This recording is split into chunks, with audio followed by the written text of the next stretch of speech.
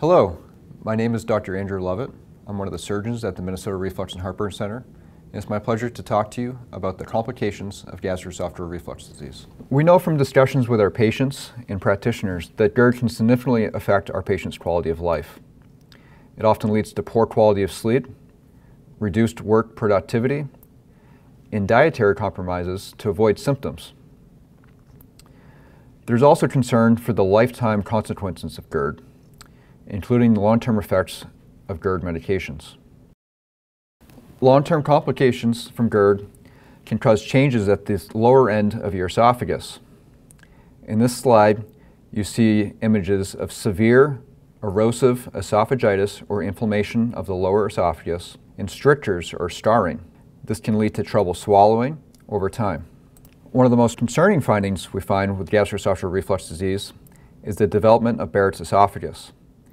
This is a precancerous lining that develops over time to combat the symptoms of gastroesophageal reflux disease. It's caused by chronic exposure to stomach contents. This will occur in up to 15% of people with gastroesophageal reflux disease, and unfortunately can often blunt the symptoms so that they think the reflux disease has gone away. This does lead to up to a 40% time risk of esophageal cancer and is responsible for the 717% increase in esophageal cancer we've seen in recent studies.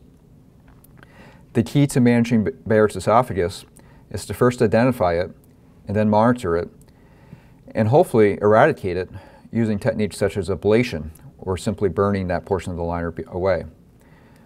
We'd like to establish this before it turns to cancer. Esophageal cancer is the most dreaded outcome of gastroesophageal reflux disease.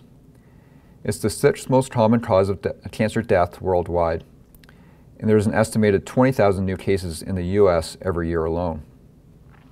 We've seen a dramatic rise in this cancer over the last 25 years, up to 717%. The reasons behind that are unclear. On this slide, you can see the epidemic of esophageal cancer.